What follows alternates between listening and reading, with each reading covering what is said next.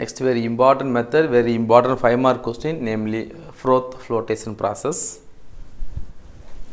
நுரை மிதப்பு முறையில் அடர்ப்பித்தல். நன்கு தூளாக்கப்பட்ட தாதுவானது நுரை மிதப்பு முறையில் அடர்ப்பிக்கப்படுகிறதுன்னு சொன்னோம். எதுக்கு? எந்த ஓருக்கு? only for sulfide ore. Okay, so this method is suitable only for sulfide ore. Like can you give an example of sulfide ore?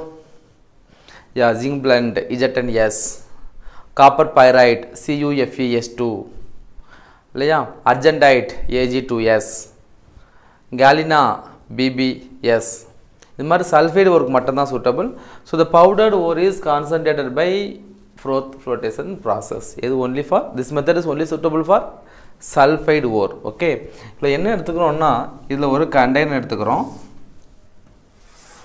இந்த கண்டெய்னரில் உங்களுடைய ஓர் பார்ட்டிக்கல்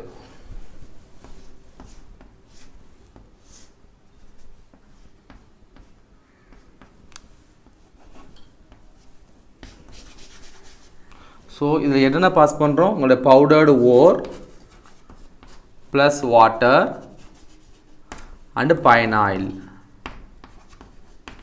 பைன் ஆயில் எதுக்கு யூஸ் பண்ணால்? For foaming agent. ஓகே, அப்போ இது ஃபுல்லாக என்ன இருக்குன்னா அந்த உங்கள் நீ ஆட் பண்ண ஓர், powdered wore and water and pine oil இது ஃபுல்லாக இருக்குது. இப்போ இதில் கம்ப்ரஸ்டு ஏர் பாஸ் பண்ணுறோம். Okay, air passing from out side, compressed air pass பண்ணுறோம்.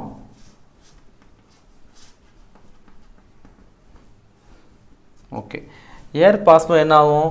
உள்ளே அந்த ஃபுல்லாக ஓர் இருக்குது, உள்ள பவுடர்டு ஓர் இருக்குது, வாட்டர் இருக்குது ஃபுல்லாக, தென் pine oil act as a foaming agent.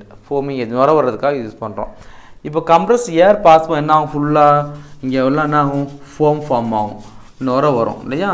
நுர வந்து மேலே சர்ஃபேஸ்க்கு வந்துடும். அப்போ அந்த அன்வான்ட் இம்பியூரிட்டிஸ் இருக்குல்ல, அது என்ன ஆகும்?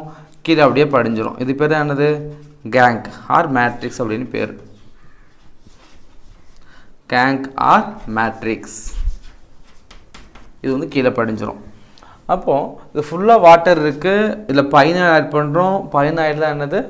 Foaming agent. ஒன்றுமே இல்லை, பாருங்கள், ஒரு பக்கெட்டில் கொஞ்சம் சர்ஃப் போட்டுட்டு வாட்ரு ஃபுல்லாக டேப் திறந்து விட்டுறோம். இப்போ என்ன ஆகும்? ஃபுல்லாக சர்ஃப் லுக் லைக் இது மாதிரி பைன் ஆயில் மாதிரி ஆக்ட் பண்ணுது.